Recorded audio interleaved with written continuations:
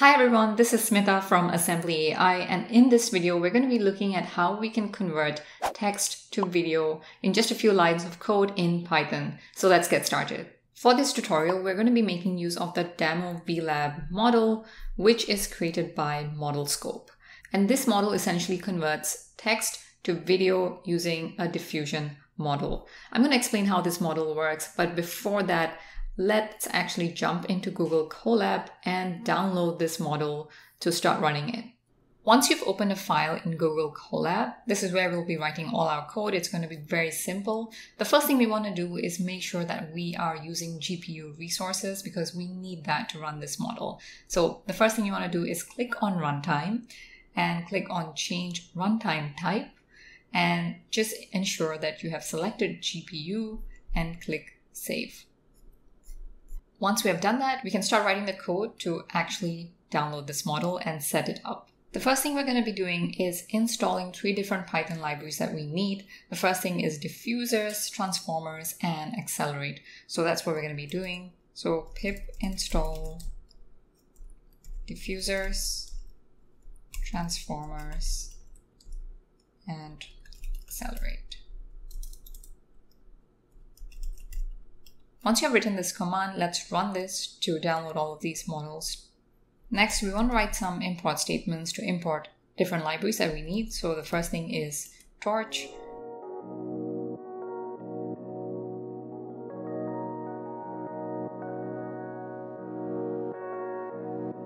And then we want to create a pipeline of how this will all play out.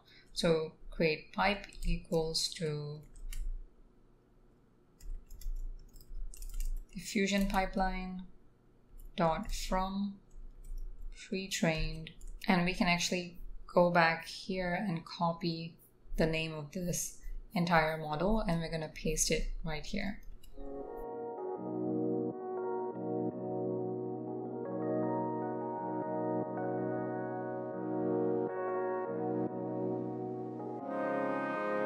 So in this code, what we're doing is we're importing torch, we're importing diffusers.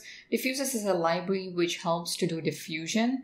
And in the context of generative models such as this, what diffusion actually helps us with is generating videos from noise. So from Gaussian noise, we are trying to generate some sort of video or output, and it works alongside the model as well in order to do this.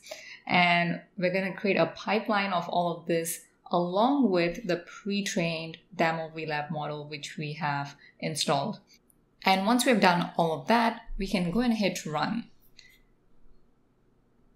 If you're downloading this for the first time, it's going to take a little bit of time. And while you wait for that to download, let's actually go back to the model page and let's take a deep dive into exactly how this model works. So first off, the Damo-vilab text-to-diffusion model operates in 3 separate stages. First off, we have a text feature extraction model, which means that the model takes in the text input that we give it and then extracts its core meaning to understand exactly what we're looking for in the video. Next is the text feature to video latent space diffusion model. And this phase actually bridges the gap between the text information that we have and also the videos. So it actually is creating an abstract definition of what a potential video output can be. So in this stage, the video has not been created, but it's just trying to get an idea of what type of video we can be creating. In the final step, we have the video latent space. So what this means is that the abstract representation, which was created in that second stage, actually turns into a real video. And this video generation starts from your Gaussian noise, and essentially that refers to something like white noise. And this final stage actually takes this Gaussian noise and turns it into a final video. Now let's hop back into Google Colab and actually give it the prompt to create a video. So we're going to do prompt equals to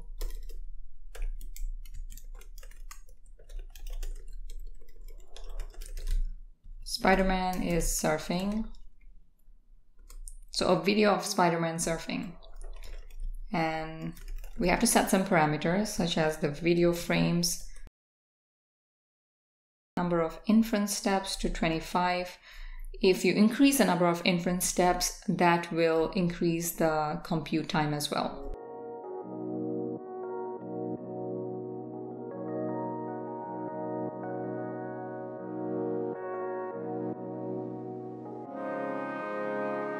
So in the very first line, we give it the prompt, and next we're creating something called video frames, which is a pipeline which includes our prompt, and also we're defining the number of inference steps that we want, which we set it to 25.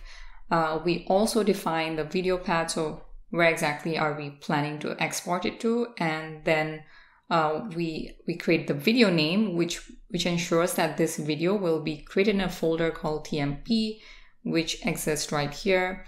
And we're also printing out the video name, so we know what the name of the video will be, the output video. And finally, what we're doing is we're actually emptying the cache of the Torch CUDAs, because we obviously don't want it to be blocked up in case we're running multiple prompts. Once you've done that, let's hit run. Once it has generated this video, you get an output of the name. So we can go into folders, click on TMP, and you should see it right here. And you can actually download this into your local machine. And this is the video in my local machine.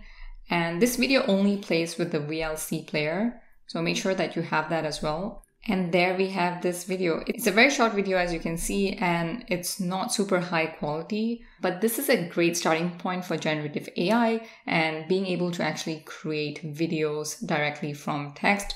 And this is an awesome starting point. So feel free to check this out. Hope you found this tutorial helpful. Let us know what you guys thought about this in the comment section below, and like and subscribe for more amazing AI content.